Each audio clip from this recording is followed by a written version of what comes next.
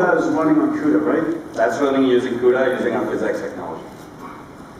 Now, prove to me this isn't pre-canned video sim. Well, we can have ours maybe move the ball around a bit. I prefer it when it moves it violently so that the smoke starts dispersing more interesting ways. Now this is a different technique, it's a grid-based technique, it's called Eulerian grid simulation, and it's actually accurate up to the second order for those of you in the audience who are interested in those kinds of details. There's 200,000 particles in this particular demo. All these particles are self-shadowing, so in order to do that, you have to sort these particles. All of that is being done on the GPU, in addition to the physical simulation. So we're doing the simulation, and then we'll do a context switch, we'll change modes, and we'll go into the graphics. That's right. We'll do the simulation, we'll do the sort using CUDA, then we switch to graphics, where all the information from CUDA is available to the graphics, and then it can do the rendering, and there's 200 layers of shadows. And this is again running in real time.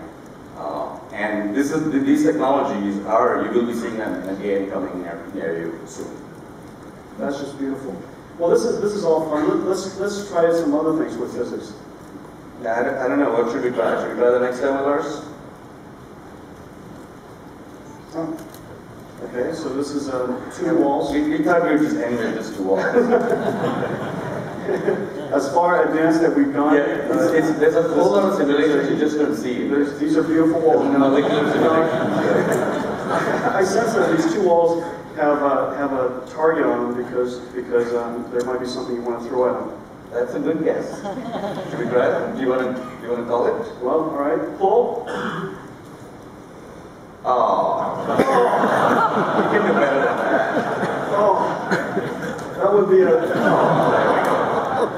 What is that? Is that wall made of titanium? It's really tough stuff. It's stuff that GPUs are made. Oh, it's starting now. Oh, there we go. Finally. Pull.